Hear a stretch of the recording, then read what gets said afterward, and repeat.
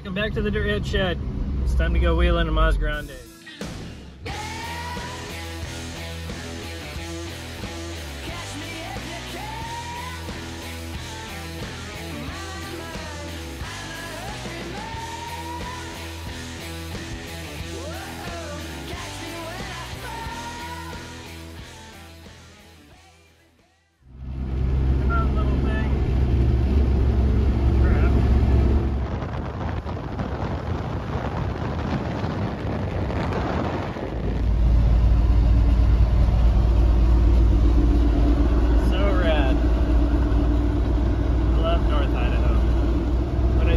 Jeep snow wheeling last year. It was up to the top of this peak right over there. That was a pretty rad day too. I need to get Butter Jeep back on the road. That thing's a cool rig and it's always broken. The old Mazda really powered through some gas. I'm gonna pull over up here, top it off before we get to the trailhead. It's like just under half tank and I think I drove like 70 miles.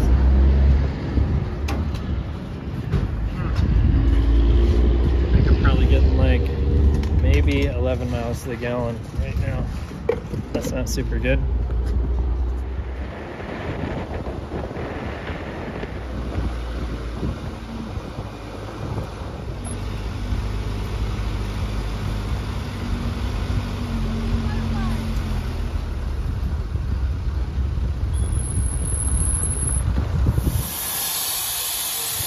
Mandatory airing down picture. Here's my buddy Matt. He likes to always talk in the background on my videos. Yep, I'm the background noise. I'm like the elevator music.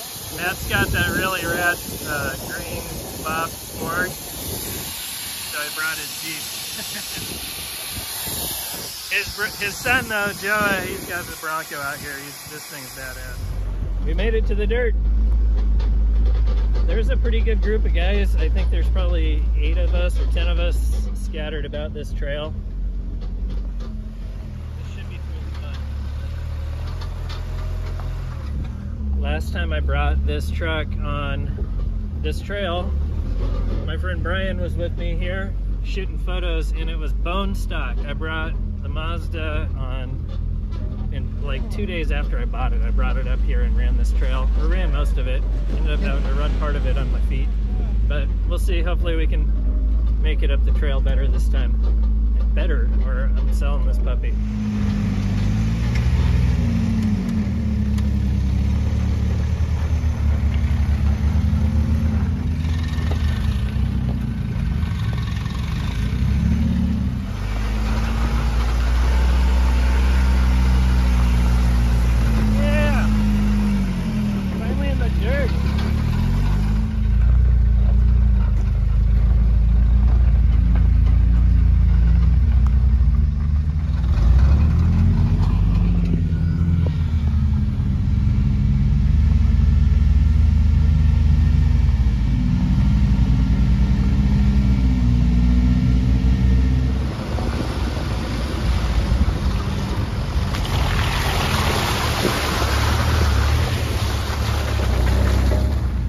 A rad trail. This one is really similar to the one that I took Mom Spaghetti up a couple episodes ago. This trail, we ran this trail on dirt every day multiple times. Once in my stock Bronco and then once in the Bronco truck thing. And it just changes every time you're up here, mainly because of tree fall from a rough winter.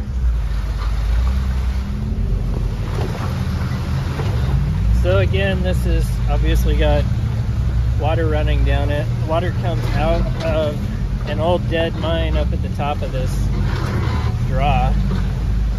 So they say that this creek also doesn't support any wildlife or habitat. So that's why we're able to drive this trail. Which is rad. I'm stoked that we're able to come out here and do stuff like this because this is just epic scenery.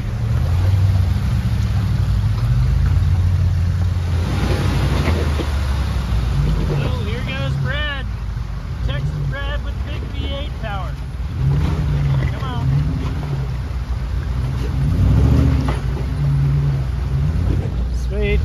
I've never actually seen Brad's LJ, but I guess that thing's got an LS3 in it. Joe's down here getting after it in the Bronco.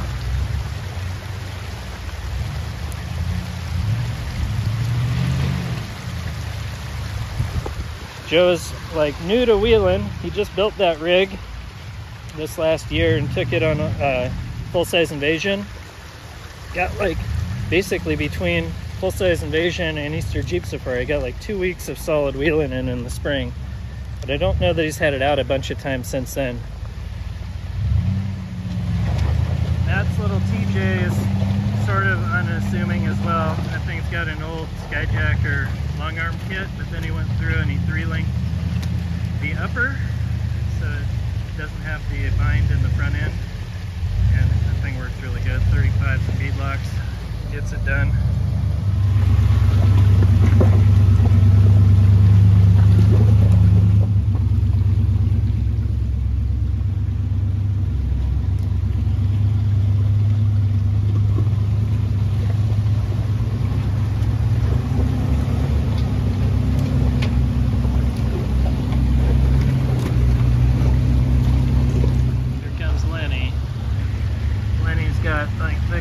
Gladiator Rubicon things sitting on Dana. Oh, we went Dynatracs on this one, sorry. 41-inch IROCs, Dynatrac axles, off-road Evolution suspension. Thing is bad. Really clean TJ on ORIs. Sweet. Aluminum armor. Rob's tracker, probably the raddest tracker ever. It's on Toyota axles, coilovers. It's on a Ford 9-inch rear now. That truck is so rad. This one is Brad. He built this in Texas. LS3 LJ, Rubicon Express long arm, 44 and a 9-inch. My buddy Matt's son Joa. This rig is 85 Bronco, 79 F-150 front, 44, 9-inch rear, 37s, method trail readies, trail feed grips, sorry. There's Matt, his TJ. Here's my buddy John's Jeep. This one is the one I just did a Skyjacker lift kit on, wheels and tires. And then he had a bunch of metal cloak armor installed on it. That thing's rad. Fully built CJYJ TJ thing. Linked and coiled over, motor belt belly, highline fenders. Super cool.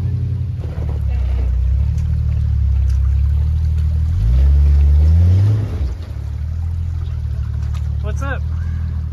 Blockers aren't working. Lenny's all buggered up.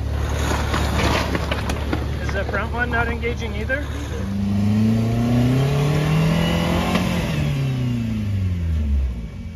Gosh, I can see the frustration through your pit vipers.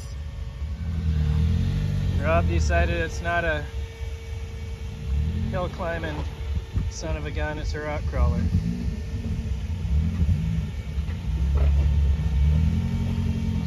Walk this.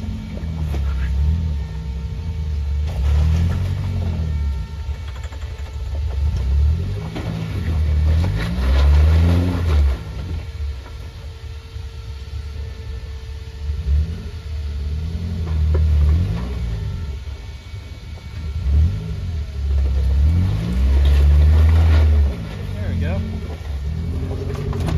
Gosh, that thing is so cool.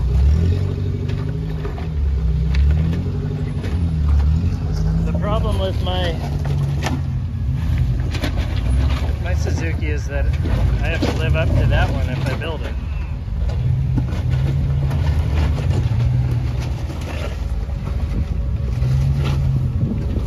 Good work, Brad.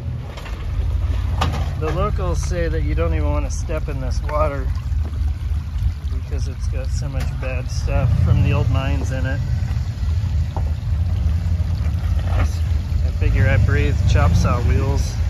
I can probably handle some nasty water. These rocks move around a lot, huh?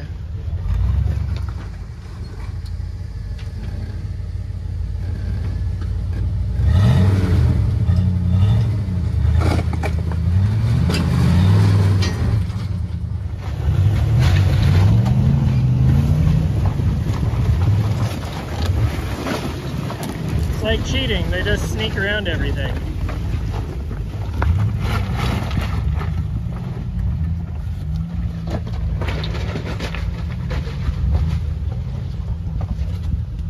Not going for the overtake on the sun.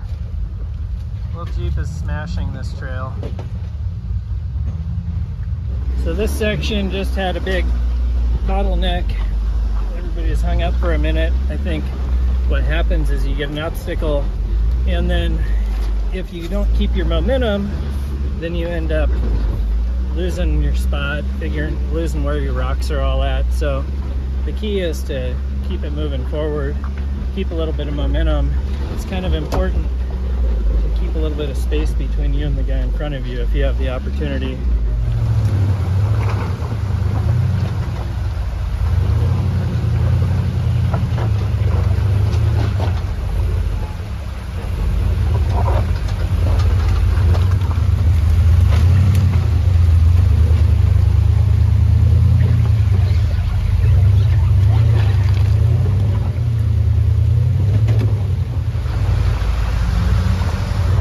We're getting close to the waterfall at the top.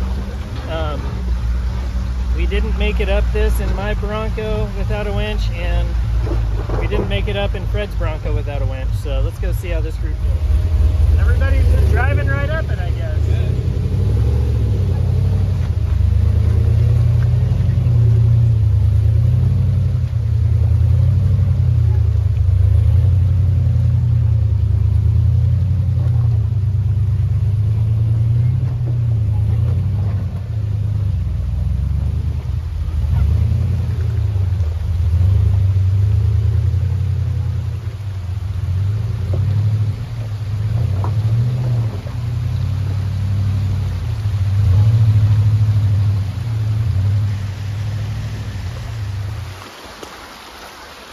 I guess everybody drove right up this waterfall.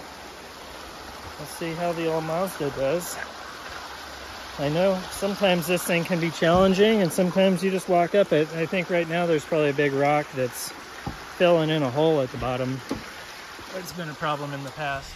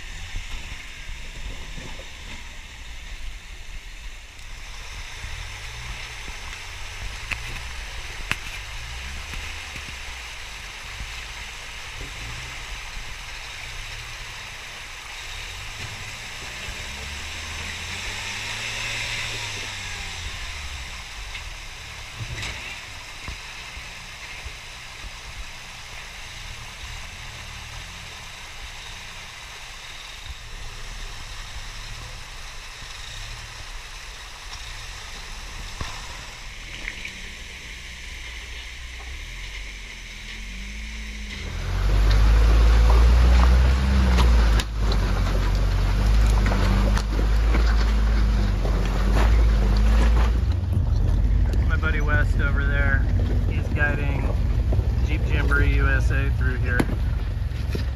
They're heading back down. Apparently there's actually an access road about 150 yards that way, but the LM has it closed off, so everybody's got to turn around and head back down the canyon or down the creek. Look at this trail, it looks so rad. Oh, got sunflower seeds falling everywhere. There's Rob waiting for me. Driving too slow.